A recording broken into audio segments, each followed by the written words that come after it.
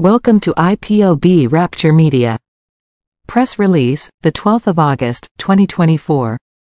Stop using Mazi Nnamdi Kanu's illegal detention for politicking. IPOB. The noble family and movement of the Indigenous People of Biafra, IPOB, led by the great leader Mazi Nnamdi Okwu Kanu, wish to warn some of the Igbo acclaimed politicians and leaders to stop using the name of Mazi Nnamdi Kanu for their selfish political gains.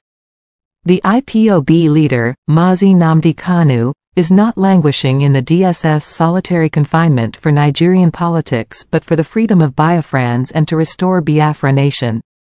IPOB worldwide has observed that the unjust persecution and illegal incarceration of Mazi Nnamdi Kanu is being used as a tool to advance political ambitions by some Igbo politicians. We also understand that some of them are afraid of Mazi Nnamdi Kanu's release from the illegal detention, hence are secretly working with the Nigeria government to keep him in the DSS solidarity confinement for their selfish political reasons. Some of these Abuja sycophants take glory on the success of IPOB to resuscitate their dwindling political influence in the southeast. We are watching them closely. We are advising them to stop taking glory of IPOB's successes or be called out publicly. However, we commend those patriotic and sincere Igbo politicians and leaders who are genuinely working for the release of Mazi Nnamdi Kanu. We encourage them never to give up.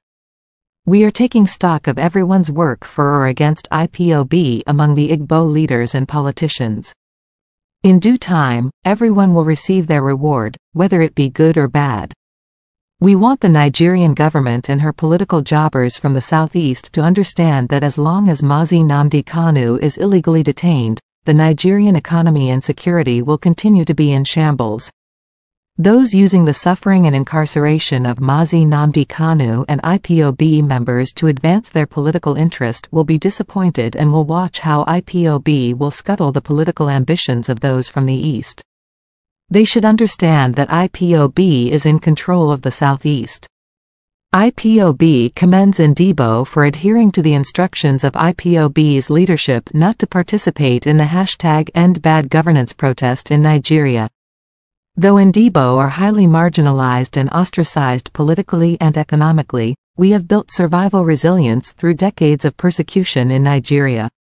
If Ndibo had taken part in the protest, the ethnic-bigoted federal government would have sent troops to destroy Igbo land and kill many Igbo civilians. IPOB has the interest and safety of our people at heart even as we continue to strategize on Biafra's freedom.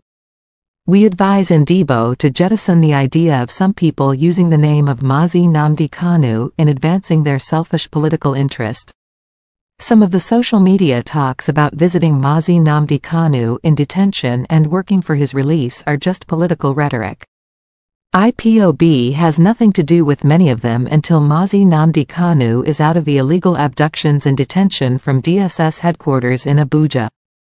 To those using the suffering of Mazi Nnamdi Kanu to advance their political interest should desist otherwise, IPOB will call you out publicly and also frustrate your political interest in the southeast.